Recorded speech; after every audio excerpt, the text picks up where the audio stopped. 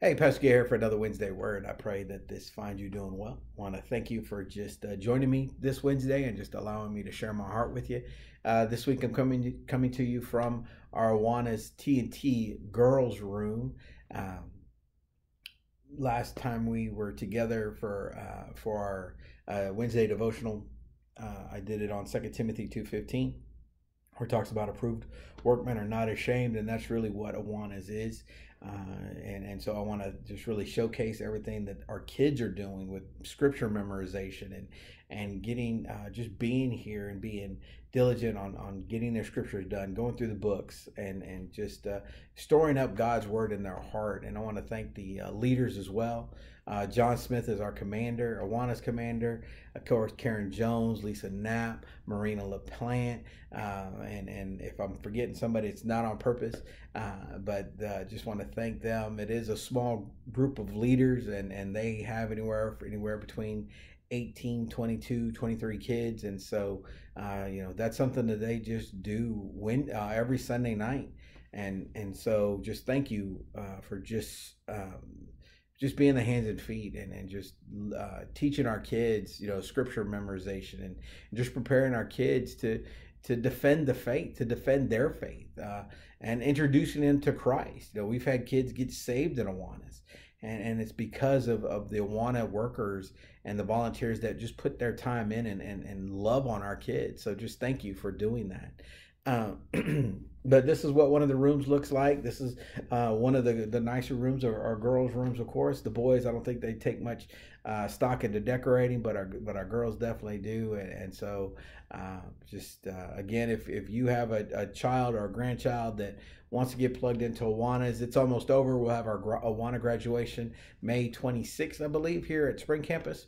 It's a Wednesday night, but it kicks back up in August or September. And so just be on the lookout on our website and Facebook page for more information about Awanas at Believers Fellowship Spring Campus.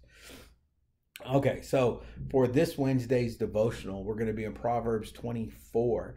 And so kind of, I was watching just to kind of set it up and set the stage of what we're going to talk about today. I was watching Forrest Gump this past weekend, and Forrest Gump is one of those movies where it doesn't matter where it's at in the movie. If I'm flipping channels and I see it, I'm dedicated. I'm in. I'm all in to watch it. It doesn't matter if it's beginning, middle, or end. I'm gonna watch it. It's just a great movie. But I was watching it, and where I came in, the scene that was showing on TV when I watched it, it was when Forrest and Jenny were walking down that path, and they eventually ended up at Jenny's childhood home. And this house's condition is similar to the life that Jenny lived as a young child, but was currently living at that time as well. And this house was not taken care of. I think Forrest Gump said she lived in a house as old as Alabama. And this house was just run down and neglected. The paint was chipping, the sideboards were coming apart. The floor was probably coming undone. I mean, it was on cinder blocks. I mean, it's just a tore up house. Well, this house was the neglect for this house. It just didn't happen overnight, because neglect, that leads to decay and destruction, but it happens over time. It just doesn't happen overnight. Now, with our personal lives, right? And so with our physical health, if we neglect our physical health, what happens? Problems come up. It's the same is true with our spiritual health. If we don't keep an eye on our spiritual health or know what our spiritual health is, if we neglect it, then problems come up. We all know people who were once on fire for God, people who were faithful to the church and to the ministry, but somewhere along the way, they got lost. They began to neglect, what the things of God. Now they're just a mere shell of who they once were. Maybe that's you. Maybe your passion and zeal has been replaced with complacency and apathy. That's called spiritual neglect. It's a problem in the church today. And so we're going to be in Proverbs 24, verses 30 through 34. Before we go any further, though, let's go ahead and pray. Father God, we just come to you right now, Father. Father, we thank you for your grace and your mercy, Father. I give you this dedicated time to you, Father. Father, let us just hear from you, Father. Father, speak to us in a way that only you can, Father. The same way that you spoke to Solomon in his dreams, Father, speak to us, Father, so we can clearly hear you, Father. We thank you for all that you do, Father. It's in Jesus' name. Amen. Amen. So Proverbs 24 and verses 30 through 34, and this is God's word. I passed by the fields of the sluggard and by the vineyard of the man lacking sense. And behold, it was completely overgrown with thistles. Its surface was covered with nettles, and its stone wall was broken down. When I saw, I reflected upon it. I looked and received instruction. A little sleep, a little slumber, a little folding of the hands to rest. Then your poverty will come as a robber, and your want like an armed man. Now Solomon passed by a local field and he noticed this vineyard. Solomon takes our attention to the obvious neglect. And he shows us the results of such laziness. If we go to verses 30 and 31, it says, when he passed by this field of the sluggard and by the vineyard of the man lacking sense, and behold, it was completely overgrown with thistles. Its surface was covered with nettles, and its stone wall was broken down. The owner had neglected his vineyard. Unless he woke up and tended to it, the situation was only going to get worse. See, if we refuse to address the spiritual crisis in our lives, things will get worse.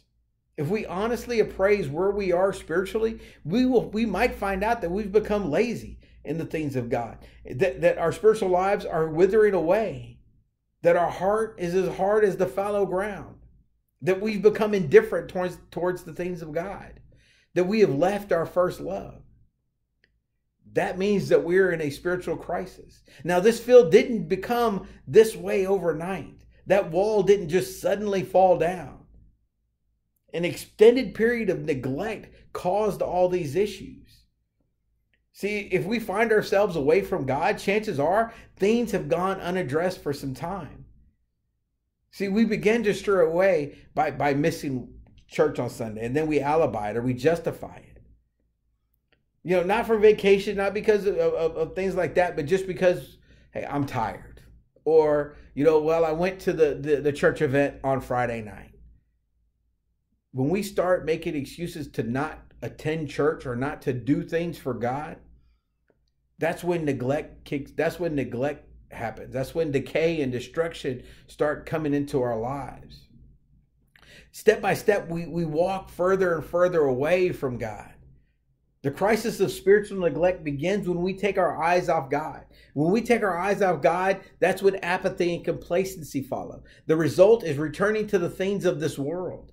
Spiritual negligence is an issue that has ruined many who were once on fire for Christ. Perhaps you noticed problems in the past, but you didn't do anything to address them. Because they weren't addressed, now they've gone worse. They've grown worse. Sadly, many people fail to realize just how severe their situation is. It appears that the owner in this case did not care about the pitiful shape of his vineyard. Solomon was the wisest man in the world, right? Who ever lived. But it doesn't take a genius when they walk by to see how dilapidated and how bad a shape the vineyard was. And it was caused that way because of neglect. If we as Christians are honest with ourselves, we know when we're backslidden. We know that because the Holy Spirit dwells in us. And it's the Holy Spirit that convicts us when we sin. So why is it that so many people fail to address their backslidden condition? It's because their hearts have become so hard that they just don't care. Perhaps, somebody has tried to hold you accountable, to bring it up. But it's fallen on deaf ears. They've tried to hold you accountable, but the fields of your life have become so overgrown and overtaken with weeds, and the vineyard of your heart has been consumed with your transgression, and the walls that once protected you, are now broken down. If you are in a spiritual crisis, there is help for you today. But you must first acknowledge that you are in a crisis. And now I realize that not everyone is suffering from spiritual negligence. And for that, I say, praise God. But this sluggard, this lazy person, Shows us how important it is to stay on guard, to keep ourselves aware so that we don't become spiritually negligent. One way to protect ourselves from spiritual negligence is to know what causes it. Solomon said, he wrote in verse 30, I passed by the field of the sluggard. The owner was idle. In fact, Solomon calls him a sluggard, which means lazy. Idleness is defined as not working, inactive, not doing nothing, unemployed. If you are not actively serving the Lord, you have become inactive and idle. The only way to become unemployed for God is for you to walk away, because we don't retire from God, and we can only quit him, and that's how we become unemployed. If you become inactive and idle, know this, that trouble is coming. There's perhaps no greater example of this than this idleness, this type of idleness, and the consequences that come from that, than King David. We're told that at the time of the kings went forth to battle, David tarried still at Jerusalem. He sent his captains, his servants, his soldiers to war, but he stayed behind. David did not go out looking for trouble. He did not plan to walk away from God. He didn't expect to become consumed with sin, but that is exactly what happened. You see, David's problems didn't happen overnight. His idleness was the beginning of the slippery slope that impacted him for the rest of his life. In this moment of inactivity, when he should have gone to war with his captains, he stayed behind and he looked off the top of the palace and he was tempted by Bathsheba. He asked who she was. He sent for her. He committed adultery with her. And in time, he had her husband killed. Now, his life continued that downward spiral. David was a great man of God. He was handpicked to be the king of Israel. He was a man who walked with God, talked with God, and served him faithfully. God described him as a man after his own heart. And from that, he became an adulterous murderer. If we continue to read the story, we find out that David didn't have fellowship with God for almost a year.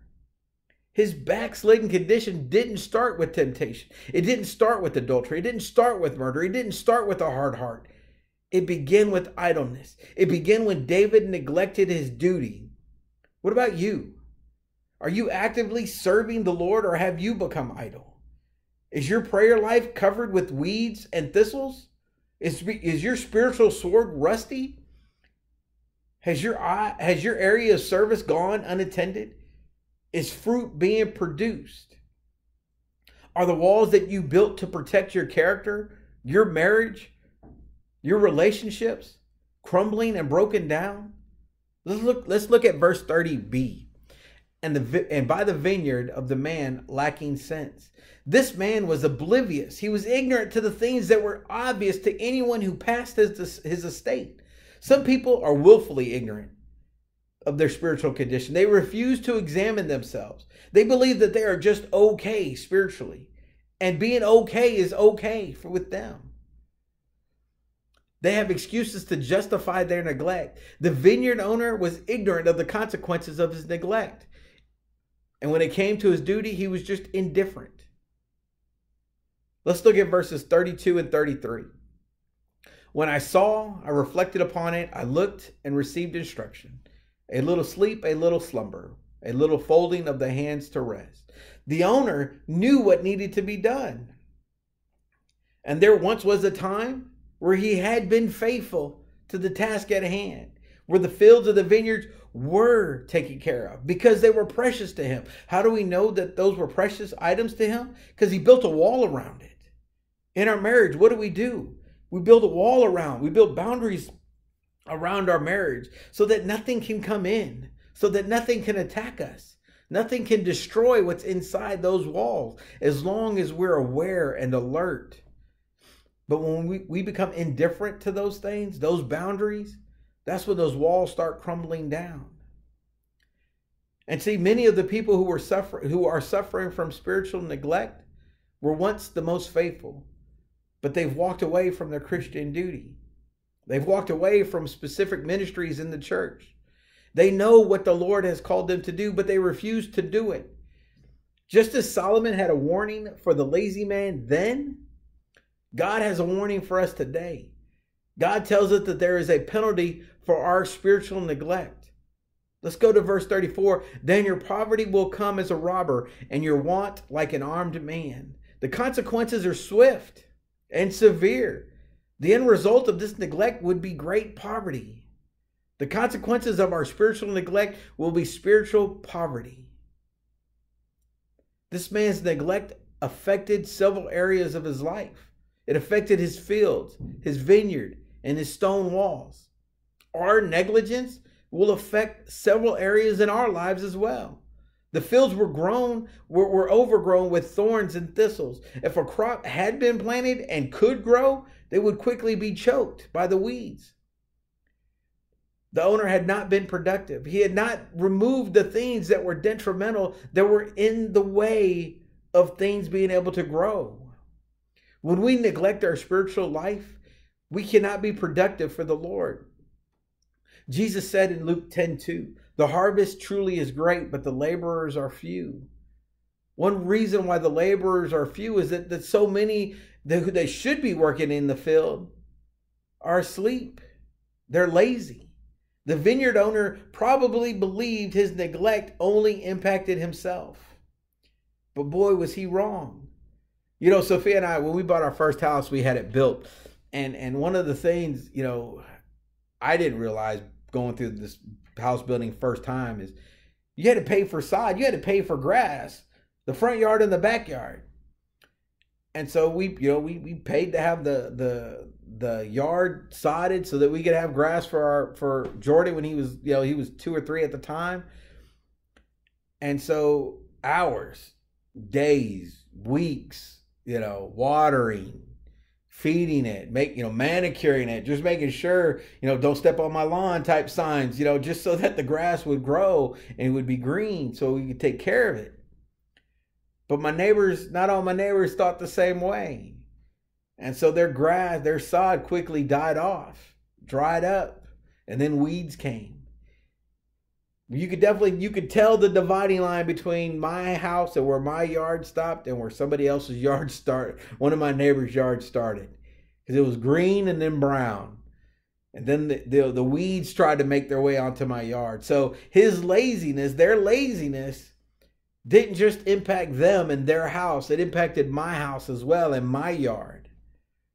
It's kind of like this vineyard owner. He thought, hey, it's only impacting me. But see, his laziness had a detrimental impact on those around him. His negligence created more work. It creates more work for others. You see, our spiritual neglect will not be contained in our own lives. These seeds, these weeds, these seeds will spread and impact others. God has placed you in a position to have an impact on people. He's given you charge to do something. He has given each of us a gift for the kingdom. And we all have a part to play in the kingdom within the church. And we're not doing our part. Something's missing. Our neglect will have a negative impact on our family, our friends, our neighbors, and our co-workers. Spurgeon said this: if we are not a blessing to our neighbors by the lives we live, then we are an injury and an evil to them. At some point, this man built a wall to protect the harvest, but he had been idle for so long that the wall was crumbling. The devoted Christian builds walls. We build walls in our lives. We build boundaries. These walls indicate that, hey, you can't cross this line. These walls also protect us from harm and danger. When we neglect to maintain these walls, we lose sight of the boundaries. Our work is subject to an attack from the enemy, and our fruitfulness is at stake. Our Christian character is at stake. Who we are, our testimony is at stake. Are there broken down walls in your life? If so, they are broken down and crumbling because you are asleep spiritually. There is a great danger in spiritual neglect, and there is also a solution for this negligence. See, the owner valued sleep over labor. His only hope of reclaiming his property was to wake up. In the same way, our Christian life is dependent on us being active. Because a Christian life is an active life. It's a life of service. It is a life that requires attentiveness, alertness, and labor. Far too many Christians are caught up with their slumber, and they miss God. God is calling for his people, us, to wake up. John Wesley prayed this: my brothers and sisters, the hour has already come for us to wake up from our slumber before the great trumpet of the Lord sounds and our land becomes a field of blood. Oh, may we quickly see what leads to peace before it is hidden from our eyes. Restore us, Lord, and put away our displeasure toward us, your displeasure toward us. Oh Lord, look down from heaven and see, watch over this vine and make us recognize the time of your coming to us. Help us, God, our Savior, for the glory of your name. Deliver us and forgive our sins for your name's sake. And then we will not turn away from you. Revive us, and we will carry on your name. Restore us, Lord God Almighty. Make your face shine on us, that we may be saved. That's the prayer we need to make every day. Maybe God has revealed to you that you are suffering from spiritual negligence. Now is the time for you to be awake. And again, be active in God's ministry. Be active in the ministry that God has given you. And build those walls. Protect your ministry. Protect your relationships that you have. And be on guard from our enemy. Amen. Well, amen. I want to thank you again for allowing me to just share my heart. And just, it really, this really impacted me because, we sometimes have a tendency to be kind of lethargic, regarding, what we do for Christ. And we don't need to be so flippant about it. Each area that we serve, that you serve in, is an important piece to God's kingdom. We don't want to minimize that. You never know what kind of impact you could have on a person by just greeting them at the door, shaking their hand, with our sound and light team, getting rid of all the distractions, making sure that it's set up so that they can spend dedicated time with God. Our worship team, preparing our hearts to worship God.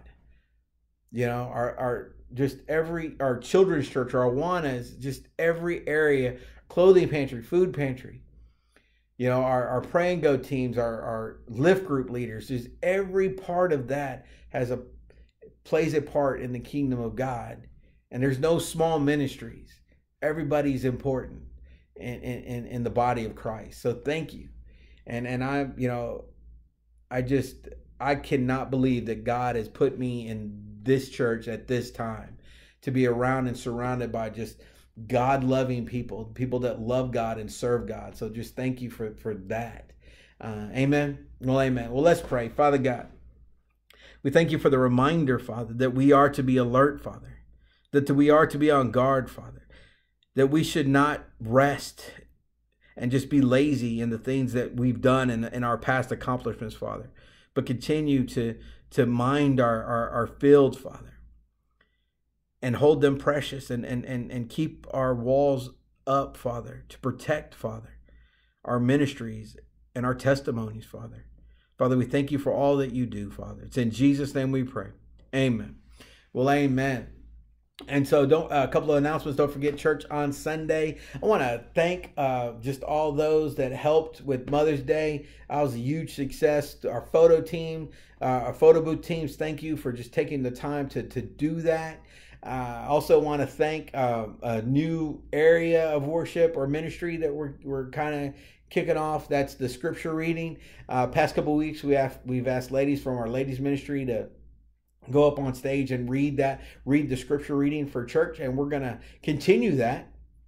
And so if you're interested in being a part of that, I know I've asked a couple of ladies and Pastor Tim has asked a couple of ladies as well, but we're really just we're going to give that to the ladies ministry. And so if you want to be a part of that, if you want to serve in that capacity, please feel free to reach out to Pastor Tim at the Magnolia campus, or me here at the Spring campus, or Miss Rebecca at the Magnolia campus, or Sophia here at the Spring campus. And don't be surprised if one of the four of us approach you and ask you to be a part of that, to read, to go up one Sunday and read that scripture. We'll give it to you in advance so that you can practice in front of the mirror and all that fun stuff. So you won't go up, unprepared. We want to make sure that you're prepared. But it would definitely be a blessing to the church and for them to see and to hear you, share, just read the scripture reading for that service. So pray about it, think about it, and if you're interested, reach out to the church. Amen. Amen. God bless, and look forward to seeing you on Sunday.